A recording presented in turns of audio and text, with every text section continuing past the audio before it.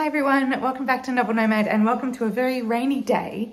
I was supposed to film me cooking Christmas biscuits. I cook biscuits for friends and family for Christmas every year, and I was like, what a wonderful memory to share. However, I kind of forgot. So I just remembered at the last bit of my last biscuits, which were lovely lemon biscuits. So instead, I'm going to be bringing you with me. It's not, unfortunately, the most Christmassy cake to be making, but I'm making a butter cake, which is going to then be layered on with delicious cinnamon and sugar.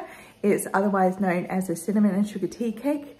And I am going to be enjoying that with a lovely friend who's coming over for a pre-Christmas get-together. So please join me in the kitchen. Welcome to my kitchen.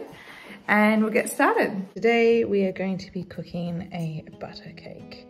This is from rasamalaysia.com and I'm very excited to get baking. And if you're wondering why it's a butter cake, cinnamon sugar butter cake, it's basically like what you do with donuts. You just cover it with cinnamon sugar after you bake it. All right, let's go.